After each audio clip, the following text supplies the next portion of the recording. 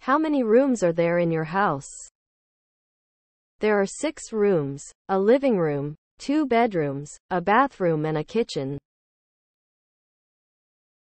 あなたの家にはいくつの部屋がありますか？リビングルーム、2つのベッドルーム、バスルーム、キッチンの6つの部屋があります。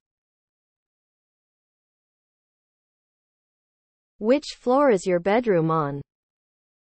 My bedroom is on the first floor of a 3-story house. あなたの寝室はどの床ですか？私の寝室は3階建ての家の1階にあります。Is it big or small? It's not very spacious, just enough to put necessary furniture in.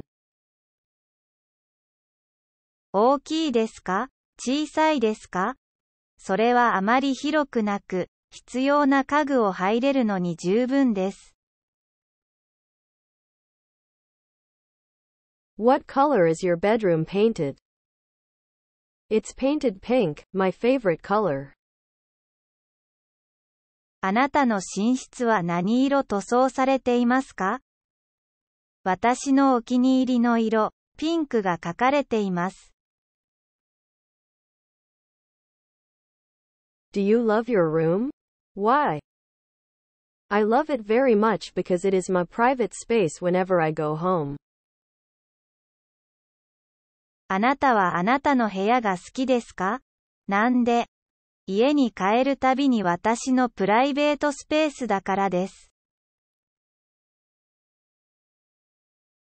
What furniture does your bedroom contain?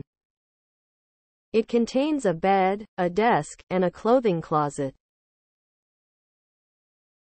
あなたの寝室にはどの家具が含まれていますか？ベッド、机、衣類のクローゼットが含まれています。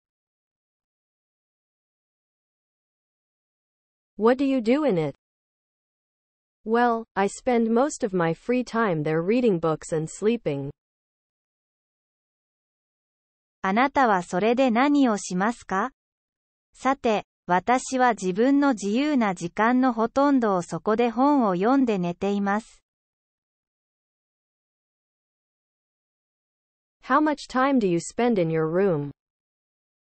About 10 hours a day, especially in the evening. あなたはあなたの部屋でどれくらいの時間を過ごしますか？特に夕方、1日約10時間。Do you share your room with anyone else? No, everyone in my family has their own room, so I stay there alone.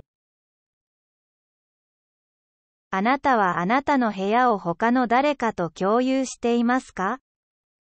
いいえ、私の家族の誰もが自分の部屋を持っているので、私は一人でいます。